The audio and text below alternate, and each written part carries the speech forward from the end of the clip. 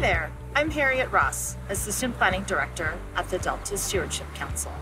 Here at the Council, we work to align science, policy, and decision-making to support a reliable California water supply and a resilient Sacramento-San Joaquin Delta ecosystem, all while protecting and enhancing the Delta as an evolving place where people live, work, and recreate. As the world continues to feel the pressures of climate change, we must move quickly and cohesively to plan and respond to the climate challenges facing our region. California relies on the Delta in many ways. It supplies a portion of the drinking water for 27 million Californians, fuels the state's $3 trillion economy, and is a biodiversity hotspot with more than 750 plant and animal species. The Delta is also a place of historical, cultural, and agricultural significance. More than 500,000 people call the region home, from legacy communities to farmers and more. And people around the world depend on food grown in and exported from the Delta. In 2018, the Council took a bold step toward better understanding future climate change effects on the Delta by embarking upon the two-phase Delta Adapts initiative. Delta Adapts will inform future work at the Council, provide local governments with an informational toolkit to incorporate into their regulatory documents, integrate climate change into California's prioritization of future actions and investments, and serve as a framework to be built upon in years to come.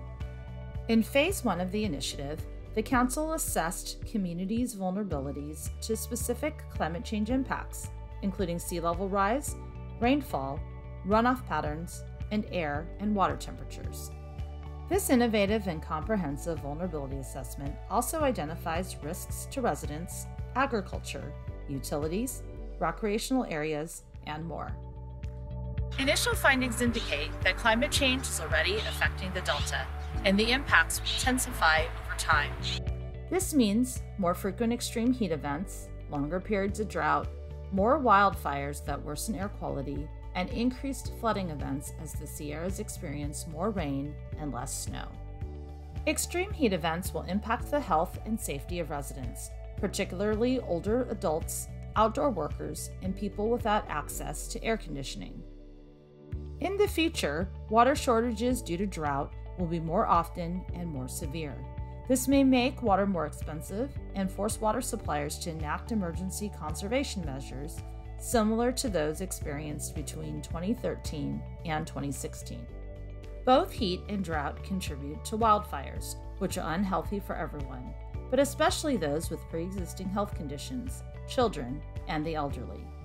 Climate change is projected to lead to larger, more frequent, and more severe wildfires across California. This will worsen air quality in the Delta, leading to increased hospitalizations and adverse health effects. Delta levees, which protect cities, farms, public utilities, and historic places and landmarks, were designed for today's sea levels and storms and will not provide adequate protection in the future. Effects from sea level rise and changes in precipitation will increase the likelihood that flood waters overtop our levees in the coming decades. By 2050, 5 times as many people will be exposed to high levels of flood risk compared to today. Flood impacts from climate change will disproportionately affect people who have limited resources for preparedness, evacuation, and recovery. Collectively, we will all face many challenges caused by climate change. With the knowledge that we've gained from the Council's vulnerability assessment, we can figure out how best to respond to these challenges in changing times. The Council, local government representatives, and other state agencies can also use this information to advocate for targeted funding and investments to protect communities and key infrastructure equitably.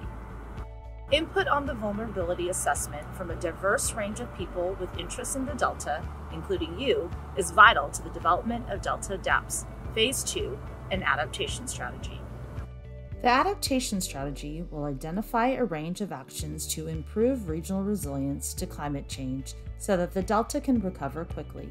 A resilience toolbox of information with the relative cost of implementation and prioritization of actions included.